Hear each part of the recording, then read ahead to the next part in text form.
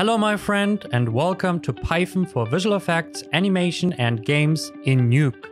My name is Alexander Richter and today we are looking at all the chapter of our 8 weeks journey. The main focus of this masterclass is to teach current and future artists in visual effects, animation and games the essentials of scripting in Nuke while focusing on using it for our professional work. This can also be a first step to become a technical artist or technical director. During the first 5 weeks of this masterclass, we established the fundamentals of Python, while in the final 3 weeks, we applied this knowledge to create and manipulate Nuke using Python. Each week consists of a 60 to 90 minutes video lecture supplemented with a finishing assignment. This allows you to practice the week's lecture while getting a 5 to 15 minutes personal feedback video of how you can improve in the future. We also have a weekly live Q&A together in which each student is encouraged to ask questions. Every Q&A session will be recorded for a later rewatch or if you were not able to participate. Additionally, you will be joining our incredible Discord community to interact with the current and alumni group. After teaching and coaching online for years now, the combination of on-demand videos, practice assignments, personal feedback, and being able to ask questions during the Q&A and in our community has crystallized as one of the most effective ways to learn a skill like scripting. Let us dive into the overview of each week's content. Today we're starting with week 1, Introduction. First, we begin with the About section, where I introduce myself, my previous work, and how and why I started to work with Python. Next, we will talk about the artist of the 21st century, which also introduces the concept of why. Every one of us has a specific reason why he's taking this course, but it's still supportive and motivational to understand what it can mean to be an artist of the 21st century and how much impact Python or scripting in itself will have on your future work. The next part is about Python basics. So basically we dive into what exactly a scripting language is, compare them to programming languages, how can we use them, what are the benefits, and what are the differences between the Python versions. Finally, we will dive into the coding part in Python. The first section will be about comments and prints, which are the absolute fundamentals you have to know if you want to start with Python itself. Then, we will have a look at all the different data types we need to handle information. And last but not least, for this week, we look into variables, which are one of the soil parts of any scripting or programming languages to handle the previous data types. Very important to point out, especially on week 1, is that we will take it step by step, compared to a lot of videos you may see in other scripting courses or on YouTube. We will start with the absolute basics while still being practical. The second point, which is very important since this course is focused on a specific goal of you being able to script, we will only focus on information and script parts that will benefit your end goal: store data. This week we will be looking at our script editor to have a basic understanding of the tools we are using. Then we dive back into coding and explore lists and dictionaries, which are, as you can imagine, an essential part of Python. We also learn the difference between the two and how to use them appropriately. Afterwards, we discover some useful functions and expressions we need to manipulate the newly learned data types from this and last week. We wrap up this week with pseudocode. What is pseudocode? Where do we use it? And what are the benefits of pseudocode instead of already writing Python code from the beginning? Loops and ifs. First, we finally explore loops, which will give us an enormous function to create batch process and more complex scripts. I was waiting to teach this topic from the beginning since it is simple enough but quite essential for most scripts we will create in the future. Next, we explore indentations and how grouping and association work in Python compared to programming languages like C++. This one is closely tied to the loop section.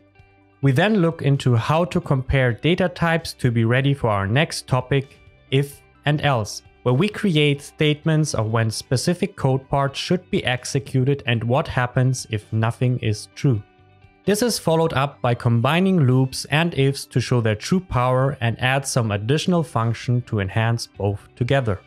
Escape characters will add an additional layer to our strings and will become a necessity the moment we have to handle Windows paths. So I decided to tackle them here: functions and names. First, we explore the awaited topic. I mentioned functions multiple times during this course already. Now we will have a look into what functions are and how we really use them in Python. Essentially, this week focuses mostly on functions since they are vital for our future workflow and allow us to create more complex scripts, which we will need when we move on through the course. We follow this up with setting some naming rules. Essentially, we will have a look into how and why we should name variables and functions in a specific way, which will help us to write more professional and clear code in the future. Since we already talked about indentations and grouping, we expanded this week by looking into scope, local and global variables to understand how the grouping affects the lifecycle of variables.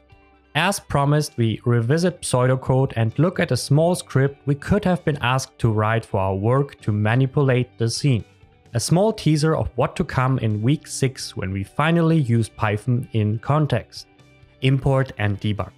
We start this week with imports. Imports allow us to use Python scripts from different sources, which in return means we will be able to distribute our script through multiple files. This is a game changer in terms of creating more complex and reusable scripts and apps in the future, similar to functions. While we are talking about files, we have a brief look into Python files themselves and what are Pike files.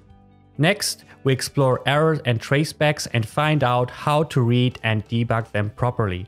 Error handling is one of the most important skills in scripting and programming. That is why we look into common exceptions, what they mean, and how to avoid or fix them.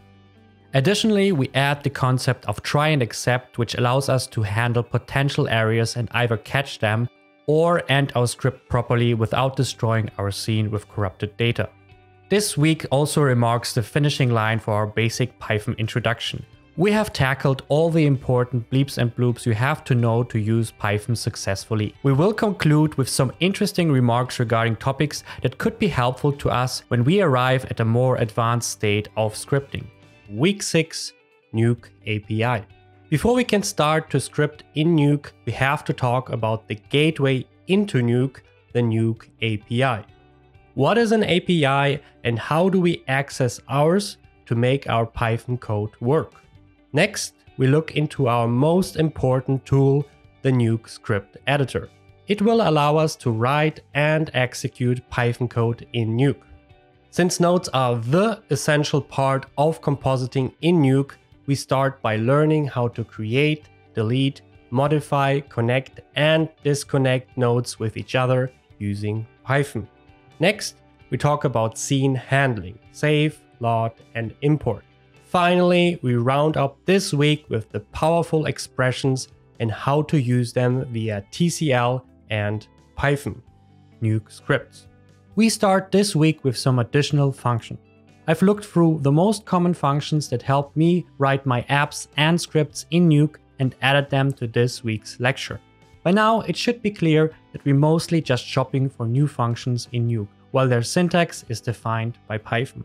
Next, we put our pipeline hat on and look into the project settings, accessing hidden nodes, and making callbacks that react to the artist's actions. Writing scripts is great and all, but we also have to give the artist the opportunity to actually use them.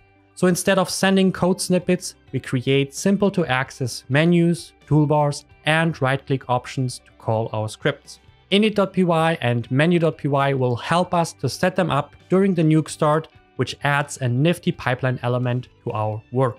Finally, we wrap up this week by looking into the 3 biggest workflow pillars that we now can use to help our and other compositors work. Today, we finally look into the user interface, or UI for short. We will especially focus on the Nuke UI since it is the simplest one we can use. First, we start visually customizing the content of our node graph by modifying the look and feel of our nodes. Then we go a step further and create our own custom node with custom knobs that we can also link together to create a personal gizmo. Next, we look into the simplest form of UI, the pop-up. Pop-ups allow us an easy way to communicate with the user and even ask him for inputs. Afterwards, we roll up our sleeves to create our own custom UI, which is called panel in Nuke. Similar to nodes, we can fill them with individual input sections, pull-downs, checkboxes, and buttons, whatever our heart desires. Finally, we compare the Nuke UI with the more advanced PySet 2 and wrap up our Nuke journey with the last assignment in which we develop the application that we set up to create on week 1. Let's start.